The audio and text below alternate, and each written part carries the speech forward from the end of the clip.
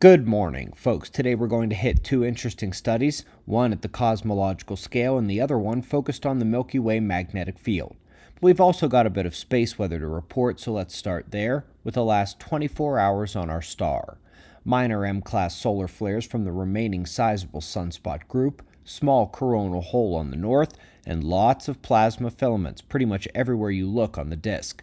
We are monitoring those for eruptive activity first and foremost today, and while we're still eyeing the sunspots for solar flares as well, they have produced only smaller ones so far, and they are heading for the limb towards the far side now. Coming to Earth, there was a very minor discontinuity in the solar wind yesterday, nothing major, just a shift in the physical and magnetic characteristics. It's brought the KP index back up off the floor of geomagnetic calm, but only a bit. No geomagnetic storm conditions have been reached. First up in today's articles is this, about the 1,000th paper on why we don't need to use dark matter for galactic rotation curve reconciliation. Baryons are normal matter like plasma, protons, gases, dust constituents, and when fully accounted for, you don't really need much else to explain the observed dynamics. The top story today hits the galactic magnetic field, which we discuss quite a bit here, the toroidal and poloidal forms in the central plane fields, which form a Parker instability and end up as a waveform, the galactic current sheet, separating the north and south galactic magnetic fields, which are shown to be present as a cyclic reversal of the north and south fields within the plane. Well, now they have also attempted to look at the spiraling plane fields and have already found another magnetic reversal on their very first try.